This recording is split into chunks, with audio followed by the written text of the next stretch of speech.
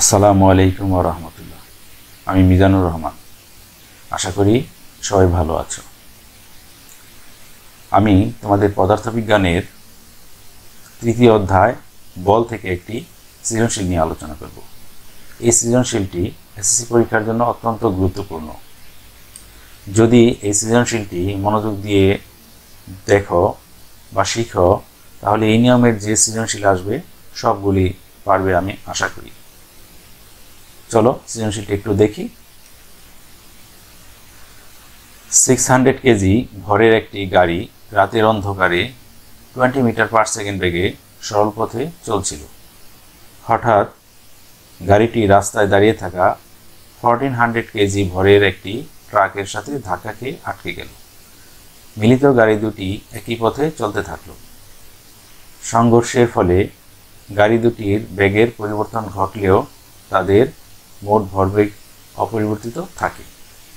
ক নাম্বার প্রশ্ন, ভরবেগ কাকে বলে? খ নাম্বার প্রশ্ন, বাহ্যিক বল প্রযুক্ত না হলে স্থির বস্তু গতিশীল হতে পারে না, ব্যাখ্যা করো। গ নাম্বার প্রশ্ন, মিলিত গাড়ি দুটির বেগ নির্ণয় করো। ঘ নাম্বার প্রশ্ন, সংঘর্ষের ফলে গাড়ি দুটির ভরবেগ সংরক্ষিত হয়, গাণিতিক বিশ্লেষণের সাহায্যে যথার্থতা নিরূপণ করো।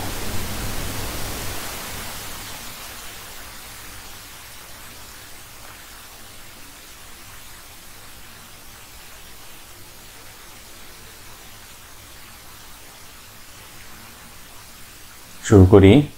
ভরবেগ কাকে বলে? এখানে ভরবেগের সংজ্ঞা চাওয়া হয়েছে। এটা অত্যন্ত সহজ একটি সংজ্ঞা। ভর এবং বেগের গুণফলকে ভরবেগ বলে। কোনো বস্তুর ভর যদি m হয়, বেগ যদি v হয় এবং ভরবেগ যদি p হয়, তাহলে আমরা লিখতে পারবো p = m × v, অর্থাৎ ভর এবং বেগের গুণফল হলো ভরবেগ। সংজ্ঞা লেখার জন্য এই ক্যালকুলেশনটা দরকার নেই, আমি জাস্ট একটু বোঝানোর জন্য এই ক্যালকুলেশনটা বা ইকুয়েশনটা একটু দেখিয়ে দিলাম। ক নম্বর প্রশ্ন শেষ। এবার নাম্বার খ, বাহ্যিক বল প্রযুক্ত না হলে স্থির বস্তু গতিশীল হতে পারে না, ব্যাখ্যা করা লাগবে। এটা এই প্রশ্নটা কয়েকভাবে ঘুরিয়ে আসতে পারে।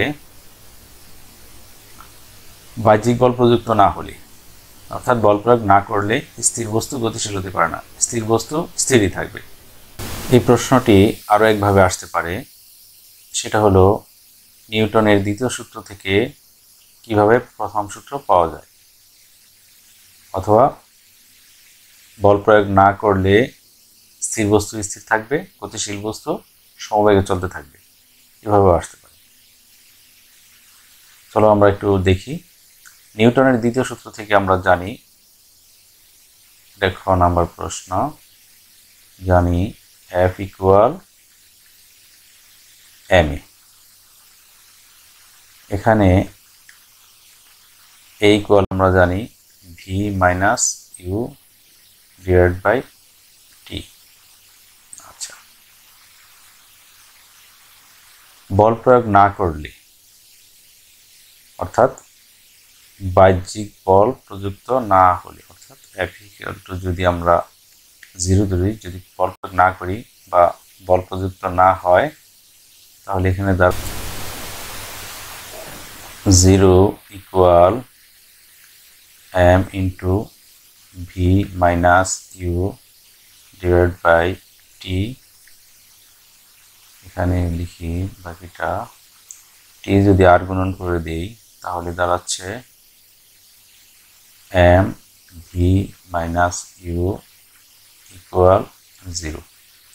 বস্তুর ভর 0 হতে পারে না, অর্থাৎ m is not equal to 0, তাহলে v - u = 0। তাহলে লিখতে পারি v = u। এইটুক লিখে বলে দিতে হবে,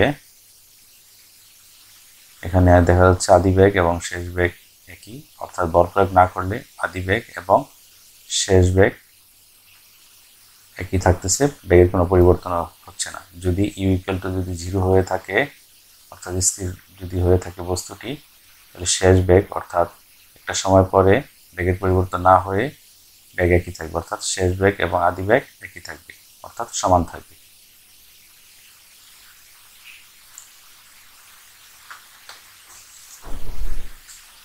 এবার গ নাম্বার প্রশ্ন।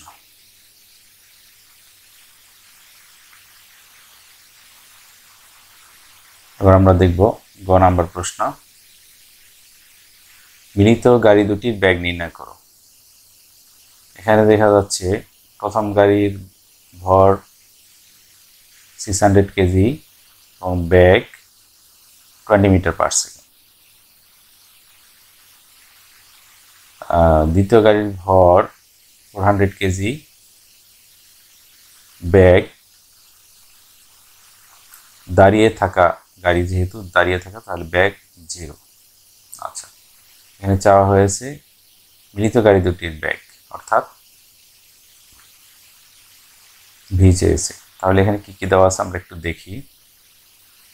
এখানে দেওয়া আছে M1 অর্থাৎ প্রথম গাড়ির ভর 600 কেজি, প্রথম গাড়ির বেগ অর্থাৎ এটা আদি বেগ 20 মিটার পার সেকেন্ড, দ্বিতীয় গাড়ির ভর M2 ইকুয়াল 1400 কেজি, দ্বিতীয় গাড়ির বেগ যেহেতু স্থির ছিল 0, মিলিত বস্তুর বেগ অর্থাৎ মিলিত গাড়ি দুটির বেগ ভি ইকুয়াল ওয়াট। আমরা জানি M1 U1 plus M2 U2 equal M1 plus M2 into V. তাহলে এখান থেকে লেখা যায় V equal M1 U1 plus M2 U2 divided by M1 plus M2। আচ্ছা, এখানে আমরা যদি মান বসাই তাহলে পাচ্ছি ভি ইকুয়াল M1 হলো 600, U1 হলো 20, M2 হলো 1400, U2 হলো 0 divided by M1 600 plus 1400।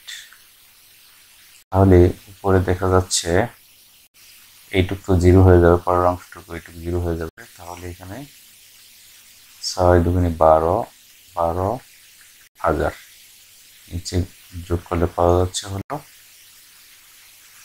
2000। আচ্ছা, একটু 0 হয়ে যাবে প্লাস 0। তাহলে এটা ভাগ করলে ক্যালকুলেশন করলে আমরা পাচ্ছি 2 দিয়ে 12,000 ভাগ করলে 6 দুগুণে 12, 6 মিটার পার সেকেন্ড। তাহলে এটাই হলো মিলিত গাড়ি দুটির বেগ।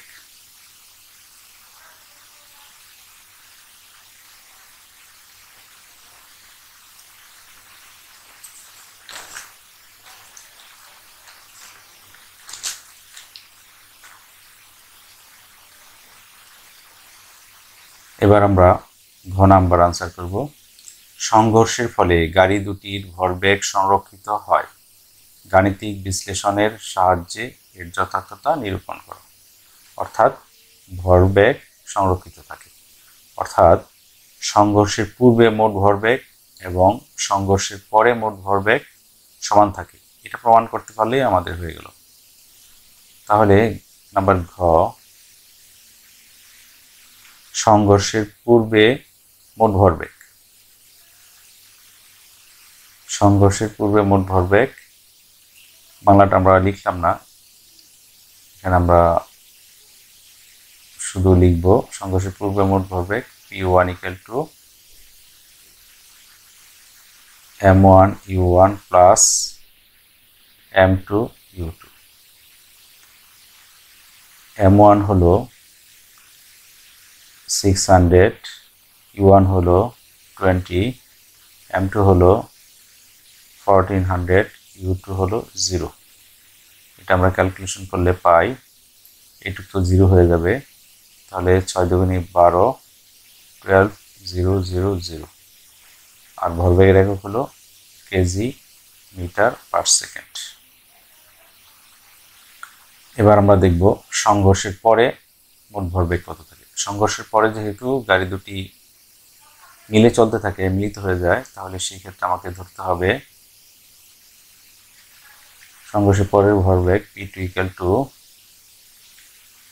M1 plus M2 into V।